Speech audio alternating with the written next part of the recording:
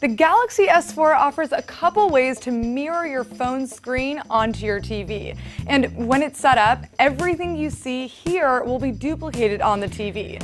It's great for playing media like Netflix or firing up a playlist.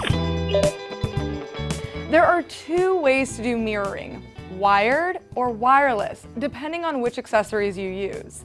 For the fastest, cheapest, and most reliable setup, wired mirroring is your best bet.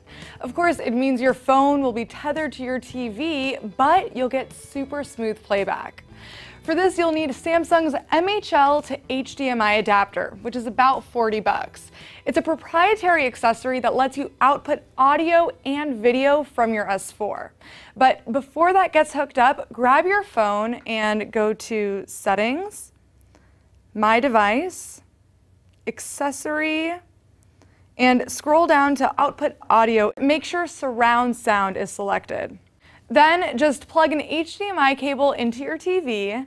That goes in the MHL adapter, and this micro USB side goes into your phone. Finally, you'll need to hook up your wall charger here so your phone stays juiced to power this setup. Now just switch the TV to that HDMI input. And you should see your phone show up. And anything you see, hear, and do on your phone will appear on the big screen. But as soon as you put your phone in landscape mode, you'll see it fill the screen. Because of all of this wiring, it's not ideal for browsing through a lot of short videos like YouTube videos, but it is the best choice for streaming a longer movie or music playlist. Wireless mirroring, like Apple AirPlay, is a little more complicated.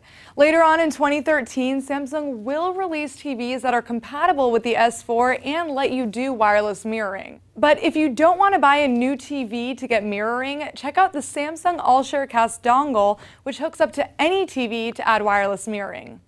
Alright, if you have any questions along the way, hit me up on Twitter and check out howto.cnet.com for more Galaxy S4 tips. For CNET, I'm Sharon Vackman.